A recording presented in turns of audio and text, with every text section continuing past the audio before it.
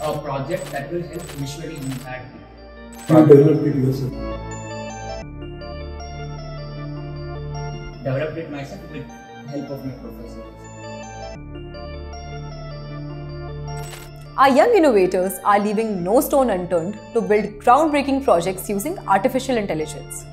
This series is our attempt to create a platform where their ideas and experiments get the right kind of exposure. So, let's dive into our maverick Murali showcasing his latest experiment, a Vision Assistive Tool, to none other than Shri Suresh Prabhu.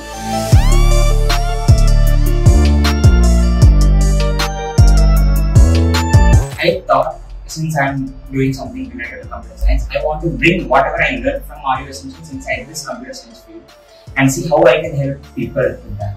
So what I came up with is a prototype, a project that will help visually impaired people.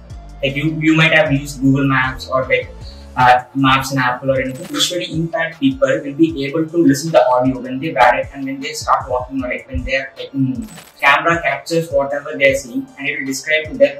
A flower arrangement with the word welcome written in orange and white.